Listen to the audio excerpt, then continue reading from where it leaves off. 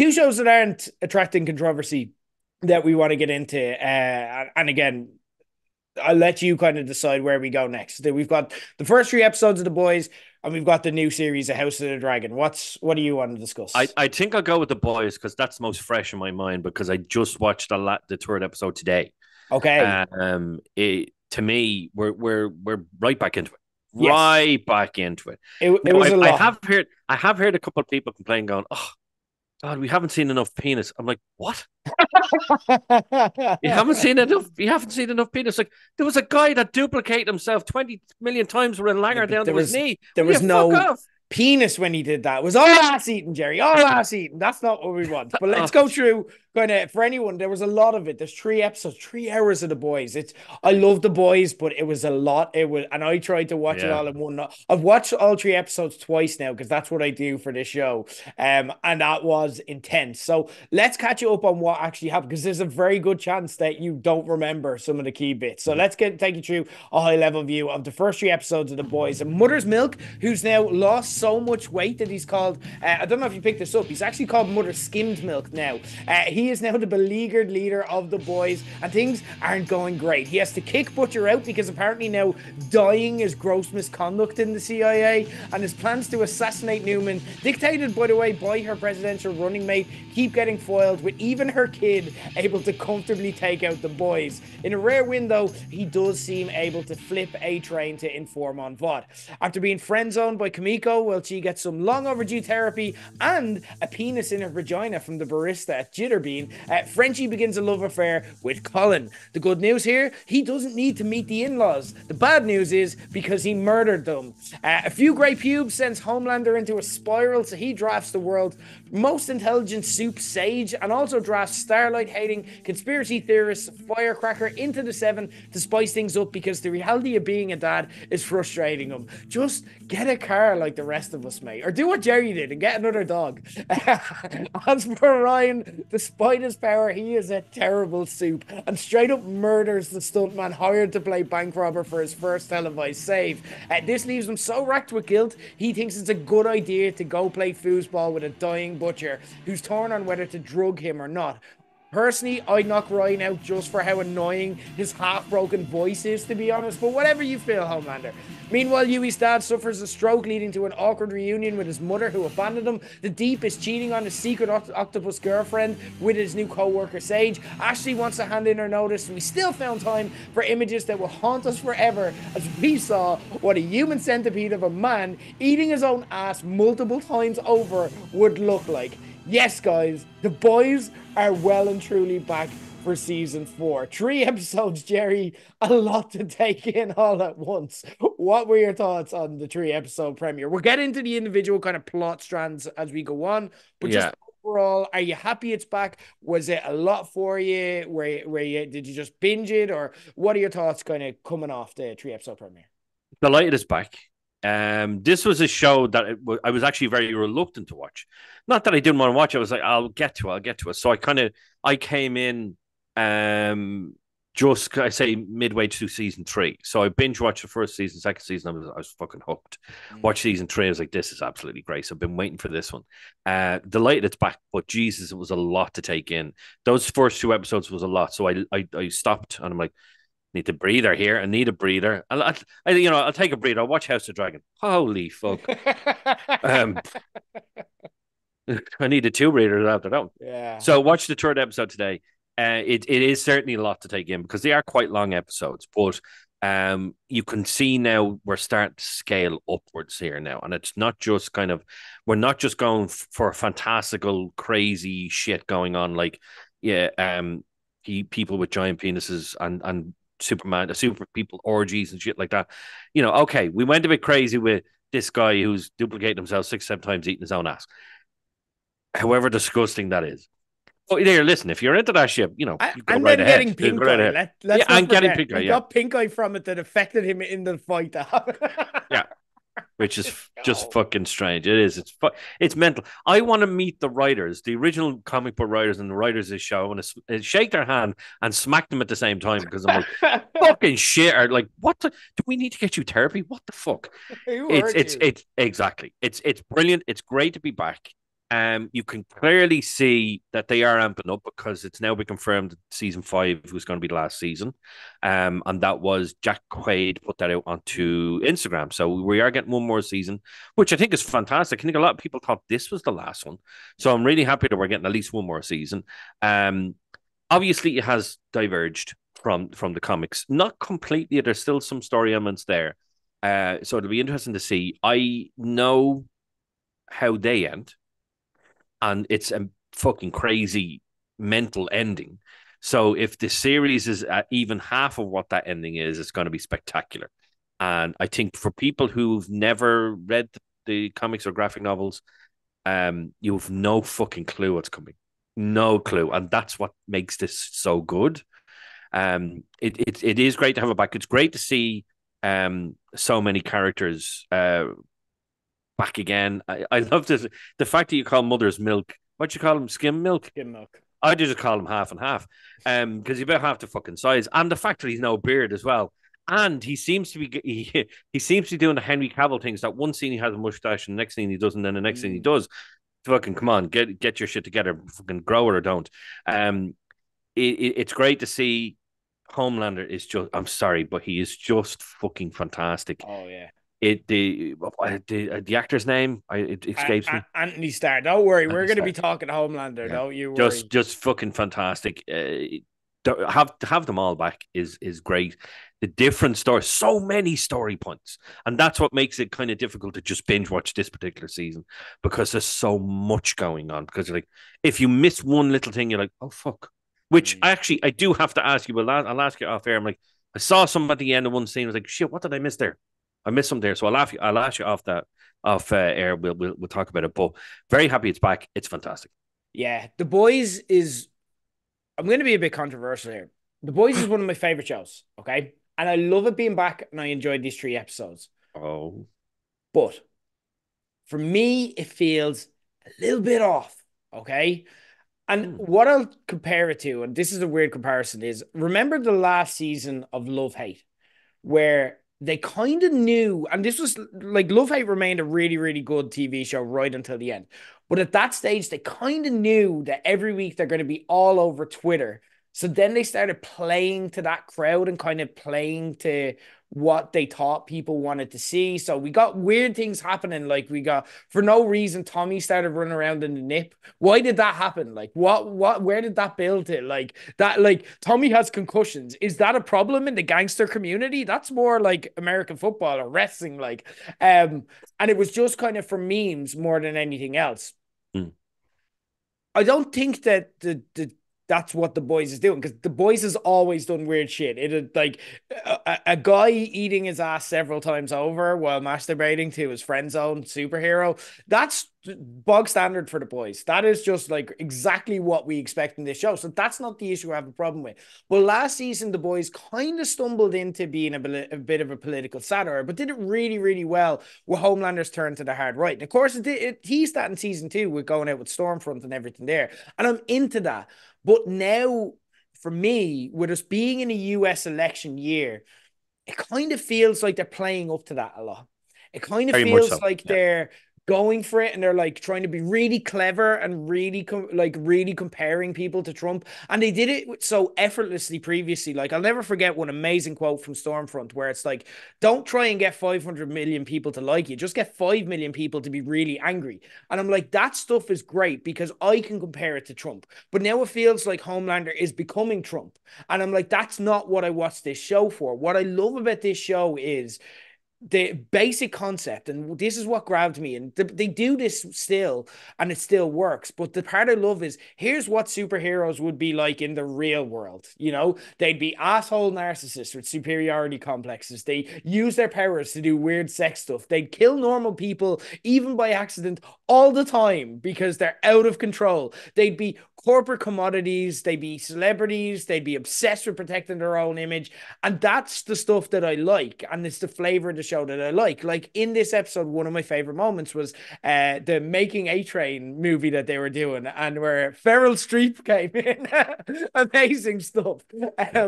Phenomenal and really good satire on what the on Hollywood and on celebrity and on, you know, the kind of fickleness of it all. That's what I want this show to be a satire of. I don't mind it having allusions to Trump, but I don't want Homelander to be a direct comparison because I come to this show to get away from that shit. So I don't mind you making me think of it and then just dropping a hint. Oh, by the way, Homelander might be a bit like Trump. Isn't that interesting? But don't make Homelander Trump. And I feel that that's coming. And I have a very important question to ask you, Jerry, based on Homelander, because I do want to discuss him. He is the main character of this show, the big draw, and this stuff is important when it comes to discussing this show. My question for you is, where do you keep your grey pubes? Your jar, like? It's in the cupboard in the bathroom. Is it beside your Nazi memorabilia or is Yes. it right? Fair, that's good. It's the best place. It's like it's what Hitler would have wanted. Homelander is kind of having a midlife crisis and missing purpose as he starts to see Ryan being pegged as the next big thing, and it kind of adds Firecracker and Sage to the seven, to the point that A-Train, the Deep, and Ashley are all looking at their own spots now and kind of getting a bit unsettled. Well, we also have the amazing new Black Noir who can't keep his mouth shut, despite the fact that the only thing people says to him is stop talking. That is the one thing you don't do. And he just wants to make friends as well. I think we need to address the state of the seven as it stands. Like, and kind of what are the big things that you're kind of picking out and noticing when it comes to the seven? Because things seem uneasy. They seem to be cracking a little bit. Definitely. Well, okay, right. So let's go with A-Train. A-Train is absolutely having serious guilt issues. The fact that he's helped them multiple times now, he saved Huey, he gave them the footage to exonerate the other guys. Absolutely. We're getting to see A-Train. He's feeling guilty. He wants to obviously have a relationship with his family. He can't have that because obviously his brother in the wheelchair, but it was caused by them as well. So he's definitely feeling guilty. He's definitely feeling like he just wants out now at this stage. Then you've got the Deep. The Deep just wants to love his octopus. That's all he wants. And I can absolutely 100% see, he is going to do a burner and go with that octopus into the sea, or Homelander's going to get the octopus and kill it. Can I just add, if you're gonna, she's not that octopus, she's Ambrosius, and Ambrosius. Oh, sorry, Ambrosius. Played. Do you know who plays Ambrosius? No. Tilda Swinton. Tilda Swinton plays Ambrosius. Fuck off. One of the best actors in Hollywood today. Imagine that pitch meeting. It's like, so you're Tilda Swinton, obviously. We want to have you in The Boys. We're not going to have you show up and nobody's going to know it's you. You're going to play an octopus that fucks one of the superheroes who can speak to fish. And she's like, yeah, great. Sign me up. Tilda Swinton is Ambrosius. Yeah. Which is just blows my mind. That is, I have no idea about that. Black Noir. I'm looking at the trailers, going, "The fucker died in the last season. Why is he doing here?" The fact that they replace him with an actor who doesn't shut the fuck up, I think, is actually brilliant. Absolutely love it. Sage. Sage is extremely dangerous. Extremely dangerous. For the fact is that she's the first one, apart from Homelander, who actually seems to have.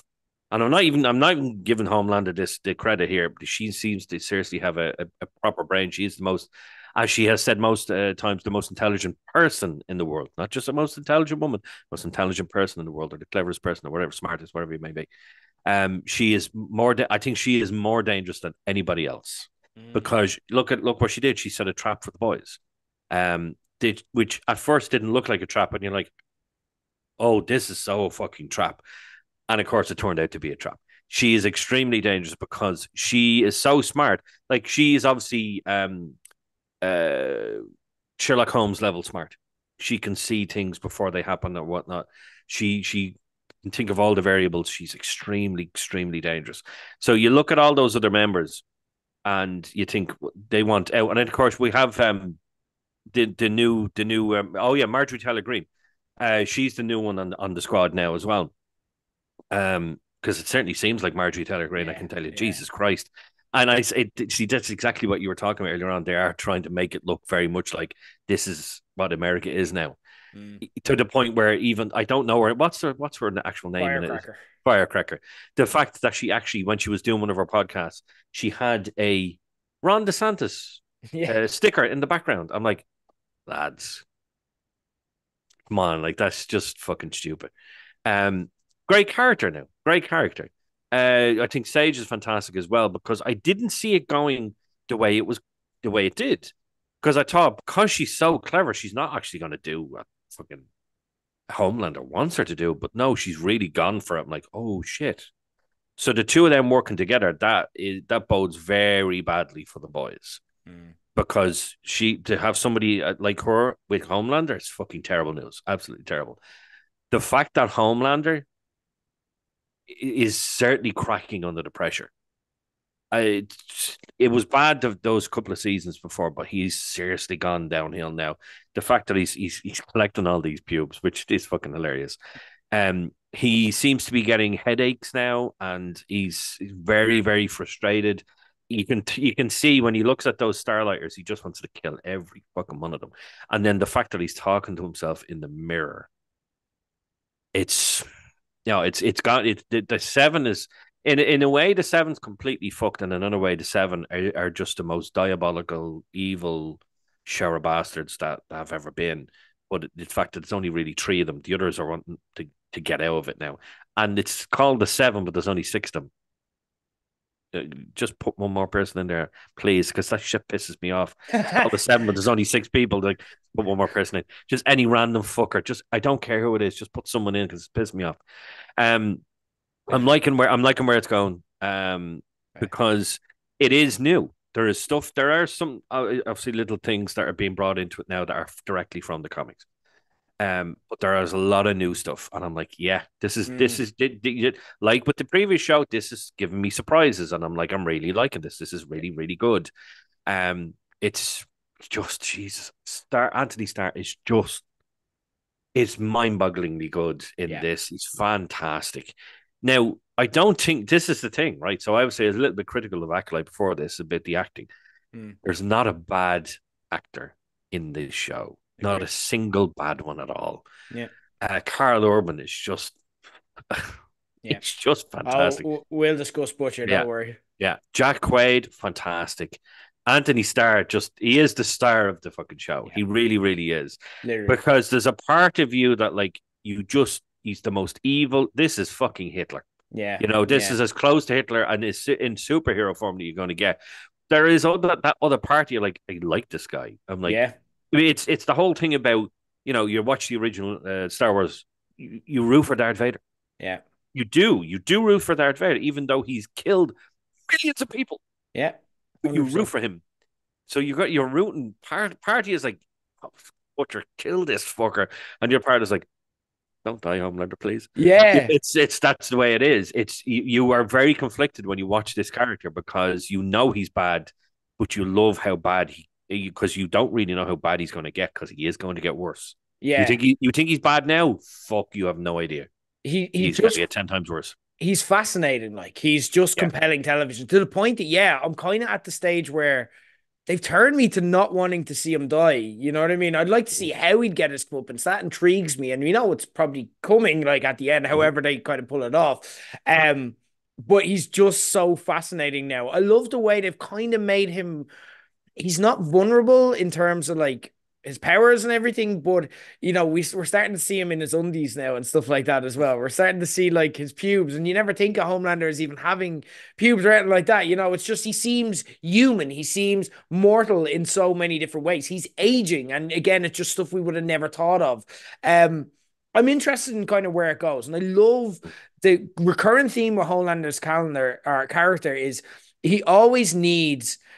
Because he never had parents, he needs a paternal figure to give him direction, to love him, to kind of, point him in the right direction and make him feel big and confident and this and that. But he also doesn't like that. Like there's the part of it where he got everything he wanted. He's running the seven, but he's able to literally just tell the Deep to like blow A Train, and they both just stand up. Like there's not an argument. They just stand up and are ready to suck and be sucked.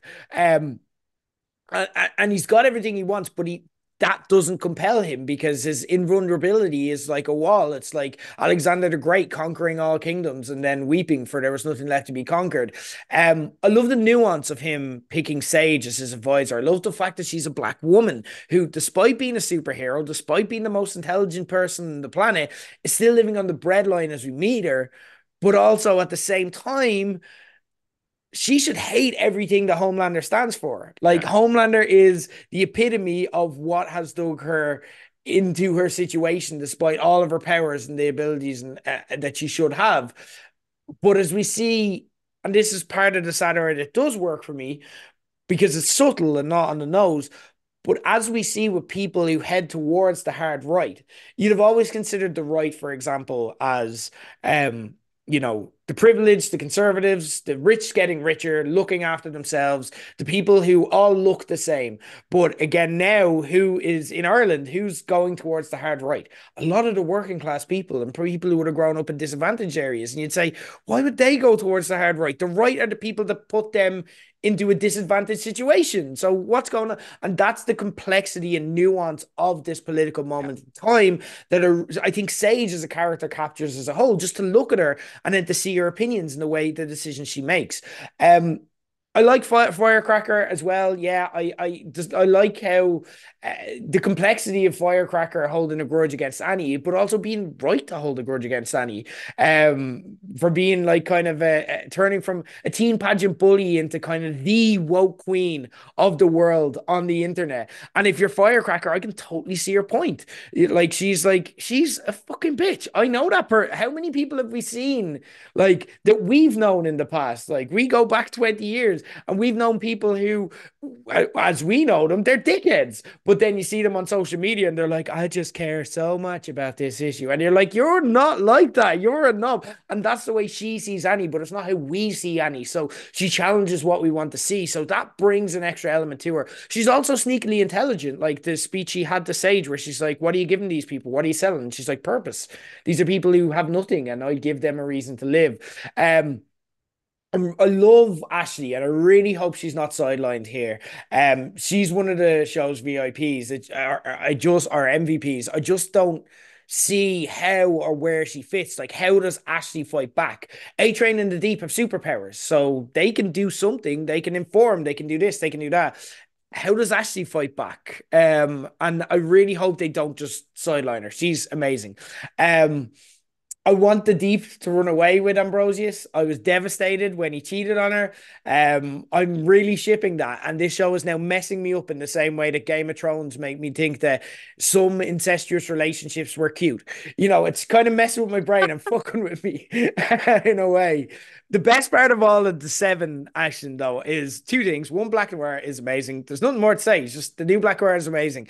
I mean, initially was like, is that someone we know? Is there a mystery here? But it's clearly not. It's just some random. I kind of wonder how that works. And I want them to dig in a little bit deeper. I don't want a whole Black Noir episode, but I want them to be like, what is his powers? How does it work? How does that make him Black Noir? And that kind of stuff. Did they find a like for like person, or we know Black Noir was black as well, and there was elements of that played into it. We saw that in the flashbacks they had.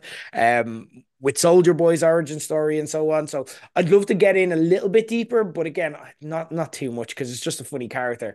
But for me, I really liked Todd and his serious Pete Davidson energy being murdered viciously. I'm like, I know that's played as a horrific thing, but thank fuck Todd is dead. Hated the guy, the lion.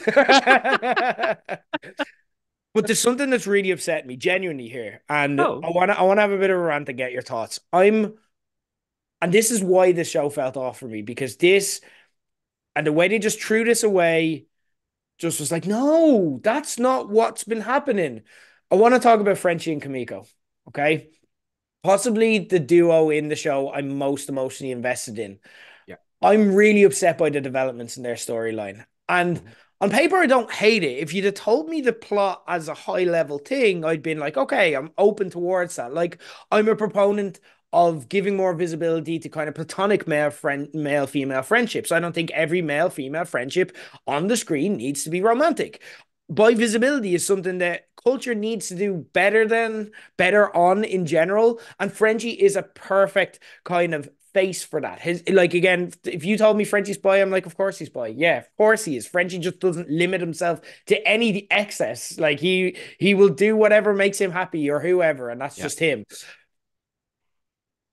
But the way that they did it, to throw away 3 series of building them up and will they, won't they? What is this? This is true love, getting them closer, bonding them together, and to throw that away with one line of her signing, this is never going to happen, feels like a massive betrayal to an emotional story I was interested in. And I'd have been fine if they took us on that journey a little bit and we were there with Kimiko. And maybe there was a bit of tension around like Kimiko not knowing how to tell Frenchie that it's not going to happen, and there was something there.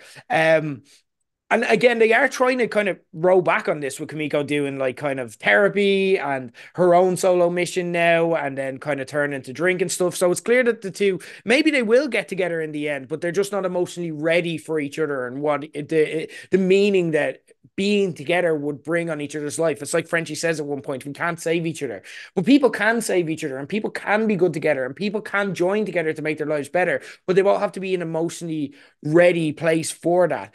But I hate how it was just tossed aside. Like nothing that's built up to this actually matters. What are your thoughts on this? Do you feel that I'm being fair? Do you think I'm nitpicking? Do you think Frenchie Colin and Kimco's individual development is kind of worthwhile? What are your own kind of feelings? I agree with you. To me, I don't want to call it a betrayal because the show is that good, but it seems to be the only thing that they've gotten wrong for this season anyway. Um, I understand, with the culture nowadays, you have to show more diversity. You have to show this so many different points of view and so many things.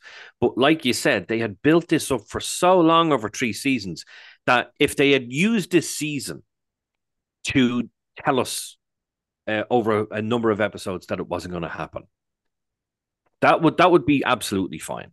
It was the fact that it was done like that. 3 seasons and then boom, one conversation because she's pissed. No, I'm sorry, but no. There should have been an internal conflict for her maybe to say, "Oh, I don't like him like that," or for him to say, actually, no, I'm not into whatever it may be. They just threw it away. I can understand maybe why they did that because there is so much going on. Oh, no, this was an important part of the show. To me, I think it still is an important part of the show because we don't really know exactly what's going to happen. I can understand as well the reasoning behind him getting it. Colin, isn't it? Colin? Yeah. Yeah. Reason because of kind of murdered his whole family, but whatever. It's a thing for me where it's the one mistake they've made. It's the I can't really kind of put it into words. I don't like the fact that they did it. I'm like, right, okay, fine, you did it. Let's move on. Yeah. Because they've done it now, so there's not much we can do about it. Would I've liked to see them do it a different way or not do it at all and actually continue the will they, won't they type of scenario? Yes. But it's done now. There are more important things.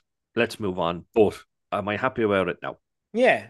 Because it was good. It was a great part of each episode because they were so protective of each other. And you're like, is this going to happen? Is it not going to happen? Like, what's going on here? And then, just like the fucking, that's it, done. Yeah. I'm like, oh, okay.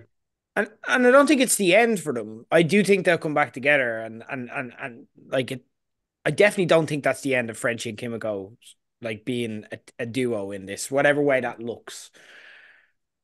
But and I'm okay with them getting a bit of time to flesh their own, like to fly their own wings. You know what I mean? That's okay. But yeah, it's just the way that they did it. Because again, I didn't even see it as a will they, won't they. I thought they were. You know what I mean? I'm like, they're a couple. Like that was confirmed last season. And now it's just like, oh, we're never gonna happen. That's not how I understood this relationship, and you just haven't told me that story. Anyway, look, yeah, rant over. Yeah, There is a lot to like about this. yeah, Another thing that's a bit interesting though is Jeffrey Dean Morgan. Of course, people may know him as Negan from The Walking Dead, perhaps his best known role before then. Seemed like absolutely perfect casting for this show when they announced him coming up here and we saw him in the ads. We're just like, yes, I get it. He's in this as Butcher's old workmate Kessler, but we haven't really got to see him much so far, as Butcher seems kind of on his own path, and Butcher's in a weird kind of funk, which I don't hate because the show doesn't always have to be around Butcher. And actually the show, in rewatching it, felt a bit Butcher heavy, you know, and I was like, I get this character, I understand him, especially when they did the arc with his family. I'm like, I understand him now. Okay, let's get on to different things. Um, and then like, so Butcher's kind of, you know, trying to rebuild a relationship with Ryan. He's dealing with his own mortality. He may be done with the boys. Obviously, he's not, but like, you know, there he may be working with his old team in some sorts, and that's where Jeffrey D. Morgan and Kessler is going to come in. What are your thoughts on this corner of the show so far, and how's this landing for you, and where do you see it kind of going? Because I feel like this is something that for me is a bit underdeveloped, but I don't mind that because we've got a whole series to tell that story. This is something yeah. where they're just starting off slow and it's obviously going to lead to something. I'm just Mhm. intrigued where it's going to lead. So how's it kind of settling for you? So when we first see him, you're like, okay, where's this going? What's going on here? This is interesting. Such a great actor. I'm saying to yourself, you better have a good role. It might not. Don't just give me a throwaway thing here. And I don't think it has so far.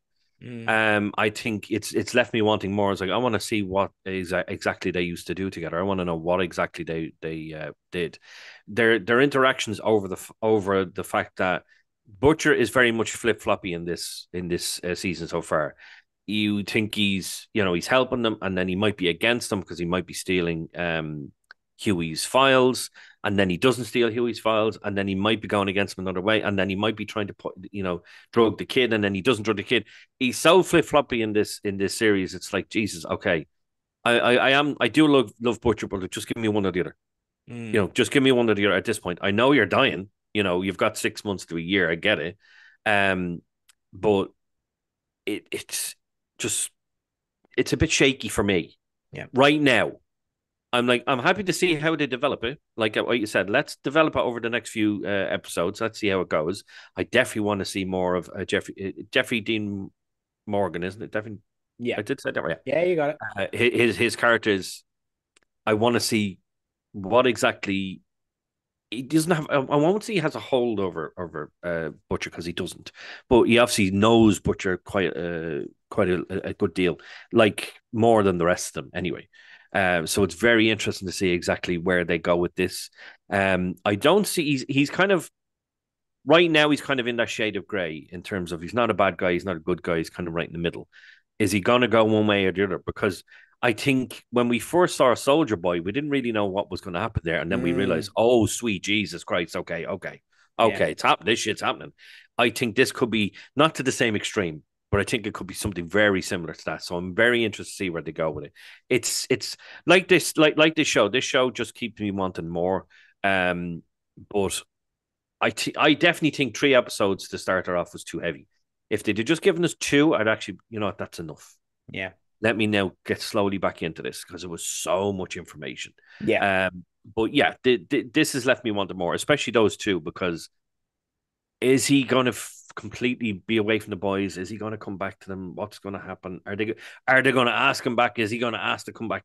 It's a whole different level now, and Yeah. with everything starting to amp up, we're now getting more and more characters that have to fit in here. So yeah, it's compelling. There you go. Yeah. It's compelling to I me. like Yeah. it. I think I've got a good feel for this story and where it's going to go. Butcher is kind of torn right now between business as usual Butcher, which would be the guy who wouldn't think twice about drugging Ryan because that's what needs to happen to continue his mission against the Supes, versus Butcher facing his mortality. Mm-hmm. And Butcher kind of having to, he's been kicked out of the boys. They're finally done with him. Like, this is it. And I do think they're going to commit to that to a point. He's obviously going to come home for the final season, but like, I think he needs to find himself and he needs to figure out who he wants to be and what he wants Yeah. to leave behind. And that's where he is. I think that's where Kessler's going to come in that he is going to remind Butcher of the aspects of himself that he didn't like and the person he doesn't want to be when he leaves this mortal coil. In the same way that Yui has always been Butcher's kind of, moral center or moral compass. Yui has been the person who's always steered him back towards being good, partially because he reminds him of his little brother, obviously, and there's that Yeah. whole tragic backstory there. So I think that's what's going to happen here. I don't think Kessler's going to be a straight up villain, but I think Kessler is going to be the reflection that Butcher doesn't like looking in the mirror and seeing. They look similar. They act similar. Negan and Butcher are brothers in terms of characters. They are two sides of the same coin. And I think Butcher is going to, through seeing the ways Kessler tries to push him and steer him, he sees the part of himself he doesn't like, and that leads to. I don't think Butcher can ever be redeemed. I think you look back and rewatch the show, and you're like, he blew up a baby at the end of season one. He killed Madeline Stillwell's baby. Like, let's not forget that. This is a bad man. So I don't think you can ever fully redeem him, but I think you can have him be redeemable enough to be re-accepted by the boys by the end of the season. And it's interesting if Kessler is that now because Yui always was. Here's my last hot take on the boys, okay? When Homelander, it's more a confession than a hot take. When Homelander was chasing Yui, I was okay with Yui dying. I was like, Ned Stark, do it, do it. I'm over it. No. I'm over it. I am over No. Yui. I like they need to make it like the talking to himself at times. I thought was really hokey. I thought it was really forced. It was like a character verbalizing their thoughts just for the sake of the audience doing it. And I'm like, isn't that why they have facial expressions when they're good enough actors? And that isn't to criticize that isn't to criticize Jack Quaid. Jack Quaid's a great actor, and I like what he's done with Yui. I just feel like Yui's arc is kind of now forced. I don't care about the mother storyline. There's an interesting theory out there going on that the mother storyline, his mother isn't there. It's happening in his head and he's going insane. And I like that theory. It's a bit fan theory for me. I don't think it's actually the case. I don't know, but I'd be into that.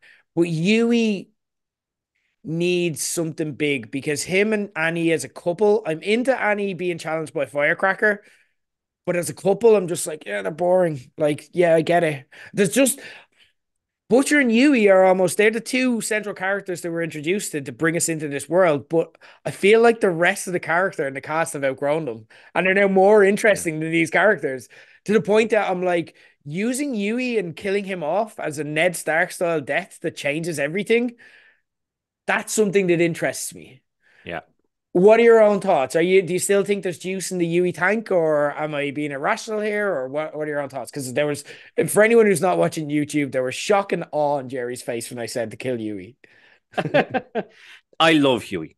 Okay. Simply because I love Jack Quaid. I can understand what you mean by I'm over Huey because you're 3 episodes in, and the most exciting thing that's happened to Huey in this show in this series so far is he's almost gotten killed by Homelander. And he was terrified that that little bit of sweat that went down. I actually loved that scene. I thought that was fantastic. The one drop of sweat lands on Homelander. He goes,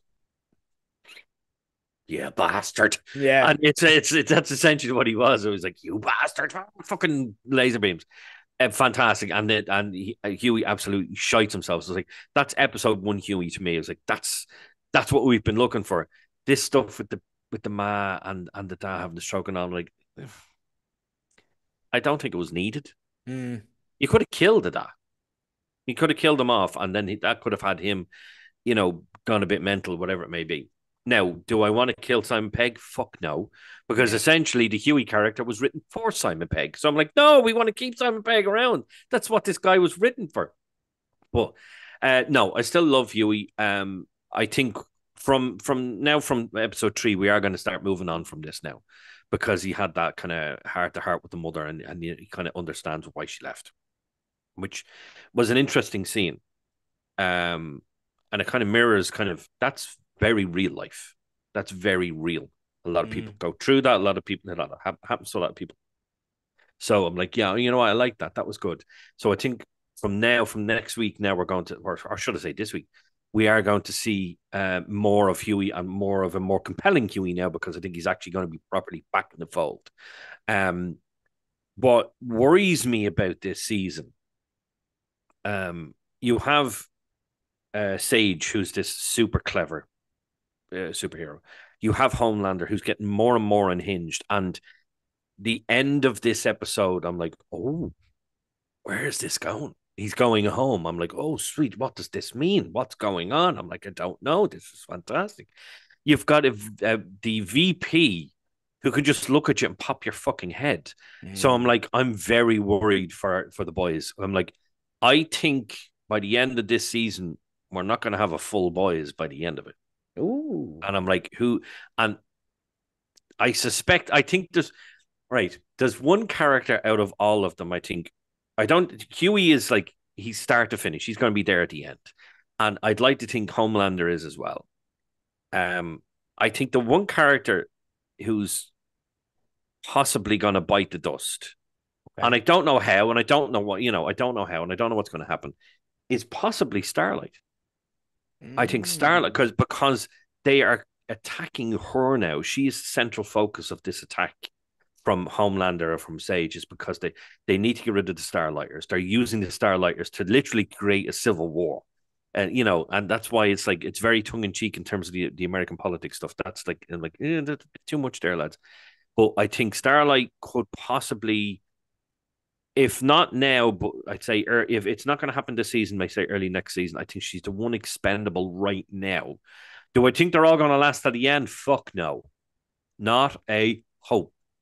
Some of them are going to be gone by the end. I couldn't tell you who, and I don't care. I don't care to guess, because I don't want to guess. But I think there's one expendable person, and that's Starlight. Okay, I'm very intrigued by that. I have to get my head around that. I need some time to sit with it, but I'm intrigued by your ideas. Again, the boys, look, we're happy it's back. 3 episodes is a lot, though, to take in. And do you know what, as well? I just want, like, 3 episodes in week 1 means we only get 6 weeks with the boys. And I'd love 8 weeks, and I'd love to digest every episode the way that, like, I give it its full kind of due, but it just seemed overwhelming. So again, it's not that we're negative, we're enjoying this, but I just felt like there was questions that needed to be asked and stuff we need to flesh out. I'm looking forward to breaking into 1 episode a week and to just dissecting the shit out of it, because just 3 is a lot. And sometimes you can get your point across better